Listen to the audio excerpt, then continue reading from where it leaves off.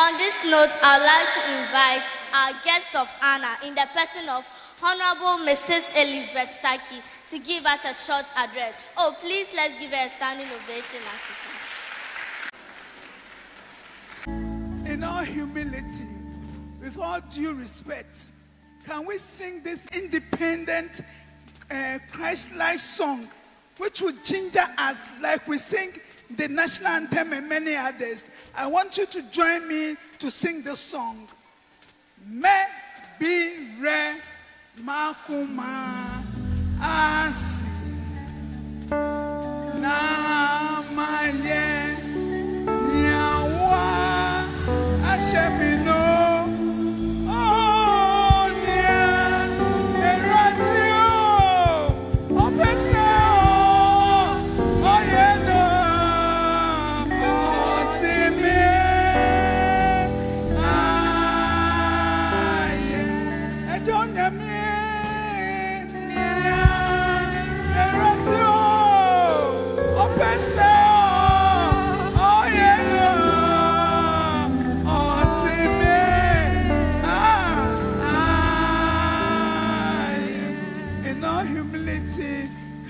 Have a seat.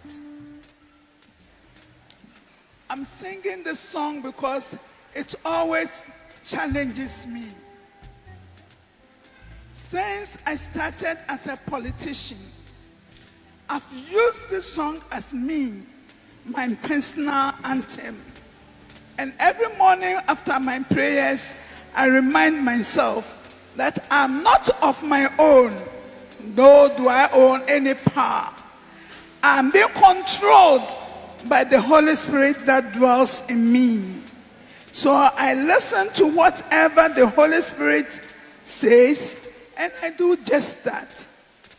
I stand on the various respectful acknowledgements and our own patron, Pastor Apostle David Kankan Bedia too.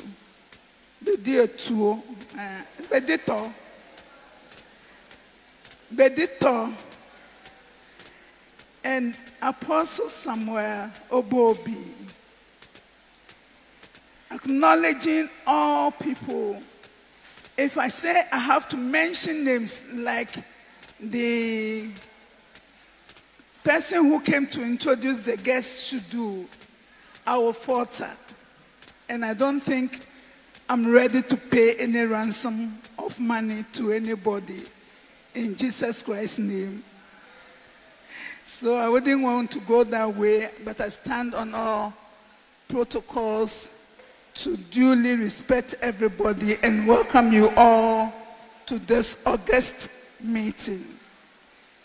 In fact, looking at the theme, repositioning the Community Children's Club for maximum impact, really, I'm so happy to be called upon to become the guest of honor. Indeed, I should be honest and to announce to you this afternoon that I started as a little girl at Tamale, and whilst we were attending the children's movement, those days were the Apostle Isiama and Apostle Asanti, and then Apostle Elenya Kudem. And one day we had a sketch like what we did right now, and I was the orator, whilst trying to tell the story of Shadrach, Meshach, and Abednego. I suddenly found myself prophesying at the age of 7. And I had to tell all of them that this is what God wants you to do. You need to clean the Lord's house and get people going. And as I kept on saying that, I started weeping. Then my siblings, as we went home, they started irritating what I did say. And that's why anytime there's any problem or any challenge in the house, they say, you go and stand at the pulpit and cry, sorry. They kept on every day. So that rather led me to be very cautious, look at my lifestyle, and be very watchful to what I do. Little ones, no matter your age, the Lord wants to use you.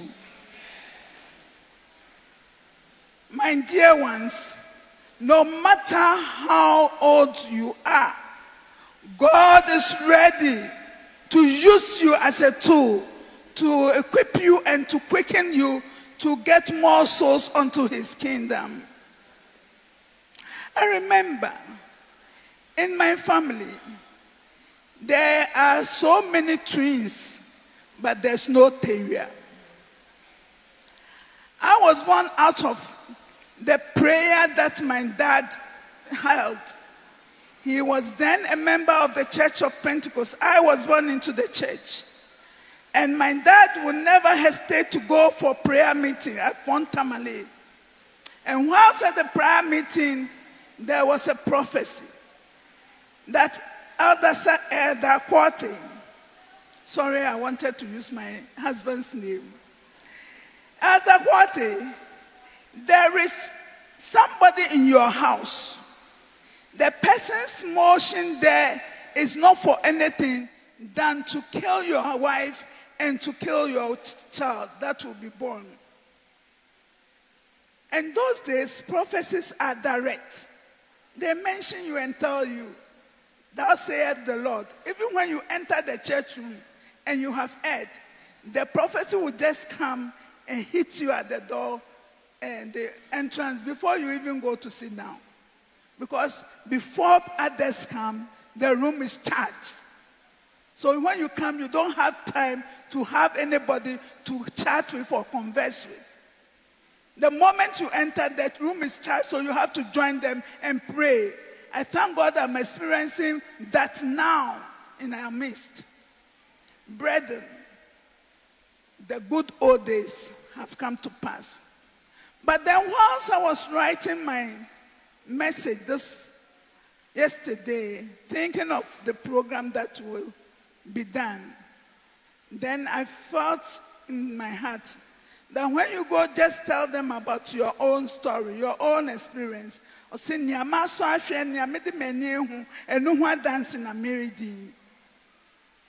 And lo and behold, this dropped into my heart. Whilst my father was at the prayer grounds, seriously praying, because he was just have come out of some other Orthodox churches that we knew. And he's come to meet a group who are seriously praying and asking God for their dates and their wants, and God is answering them, doing marvelous works in the midst of the people. So whilst he kept on praying and the prophecy came, he patiently finished praying, and then he came home. When he came home, he asked my mom, what has happened? And my mom told him that, oh, your brother just came. He placed his luggage down. Lo and behold, there was a scorpion that came out of the luggage. And we all know that scorpions, during those days, it takes about 3 days, 1 week before you get to the north. So let's assume that it should be one of those incidents. But the moment the scorpion came out of his luggage, God gave my mom another strength. My mom is still alive. And this is the Pentecostal days. Gave her another strength. And when she stood up and she was heavily pregnant, took her slippers and killed the scorpion. Immediately the scorpion was killed. My uncle took his luggage and left the house. This is the girl you are seeing standing here. So if God has done this for me, I have become the first lady, the first young woman to come out of the family, and God through his grace and wisdom has brought me this far. What do you expect me to to do. I have to give my whole unto the Lord.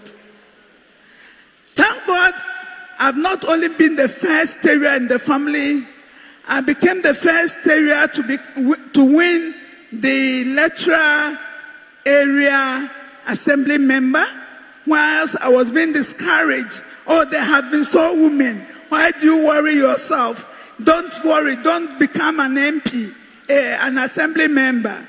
Thank God I won the election. And it was the first ever high figure won in Greater Accra. After that, as if it's enough. But the Lord then told me, when we had gone for a presbytery meeting at Kaneshi, where Apostle Anson retired, was leading the force. And that time, the theme for the year was, "Oh Lord, let thy kingdom come." I was there whilst the sermon followed one after the other. The last day, I was seriously contemplating on the messages that had come. Now I said to myself, Lord, what then do you want me to do? The Lord spoke audibly for me to hear through the Holy Spirit that you always sit down here, gather yourself in the church room, praying for politicians, but you don't even know what is there in politics. And then the question came, as if you are sick and you go to the hospital, what do the doctors do? I said, first they have to diagnose you. They have to let you go for some medical exams. And so that was the answer I gave. Then God spoke. He said, now I'm sending you to the field. You've got to join the politicians there. And when you have seen what they do, you come back and report to your people so that they can stand in for them.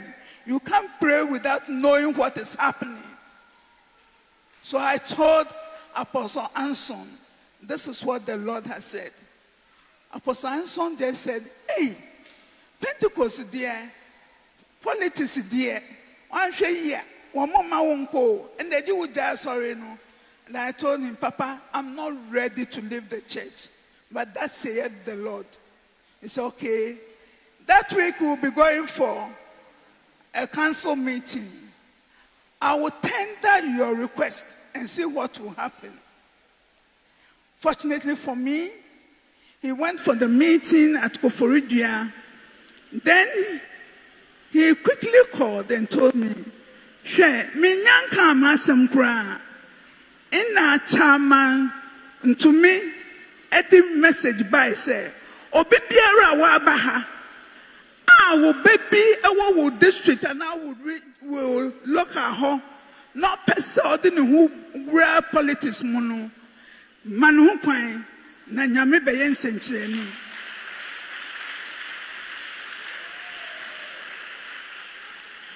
So he quickly rushed, and I knew if he had telephone like we have now, he would have called to tell me that, oh, the door is opened.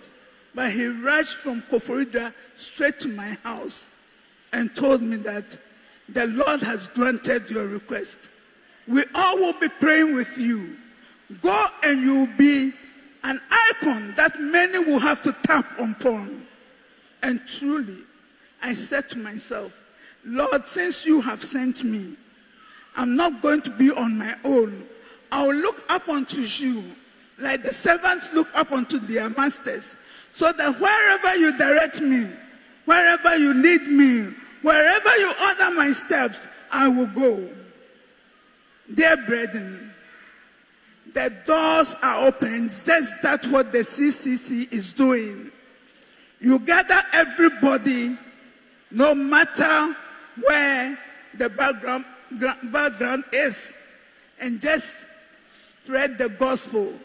It was upon that passion that I felt the need to gather these little ones in my house, training them from the onset, train the child the way he should go, and when she is grown, she will never depart from it. Today, here I stand. after 124 years, AMA never had a female mayor. I'm now the first female mayor after 124 years. My brothers, you can do it. My sisters, you can make it. We can possess the nation. The nation does not belong to anybody. It belongs to God. And it is God who has given us the power and authority to possess the nation. So no matter what your situation is, I want to at this time encourage all teachers who are training these little ones, who are bringing them to the Lord.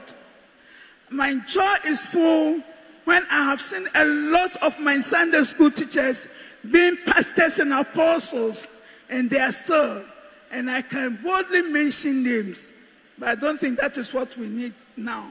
But be bold and be proud that whatever time I waste, I do not waste it in vain, but I'm wasting this time because I know the Lord my God in heaven above is going to reward me abundantly in the next future, even when I have left this earth. Let's seek for the things on earth, in heaven, and look up to Christ, the beginner and the finisher of our salvation, and he will surely, surely, surely reward you. Before I end, I want us all to bear in mind that all these little ones that we see around us are our future leaders. They can become whatever we wish them to be. It takes our prayer. It takes our dedication. It takes our passion to bring these children to where we want, to the level that we want them to be. And in future, we will not be talking about corruption and then bad political leaders and many others. But when we devote ourselves and we try to build up little ones, as the teachers are doing, as we are seated behind supporting the teachers, your prayer can do, your tokens can do, and many of the things you want. You can even gather the children in your home and then call a teacher. Oh, come and take care of them. And you'll be finding some token for him to take transport. That alone, God will acknowledge it, and God will recognize your good works. So let us all get involved. We are all involved to build our Ghana land. This nation needs Christians. Gone are the days when we sit behind and say, oh, they should go to parliament, they should go to assembly, they should go there and do. All the demons will be there, and they will plan what you wouldn't like for you. But when you say, when I have prepared these little ones, they will become the future leaders of our nation, and then we will have our peace. God bless you all, and thank you.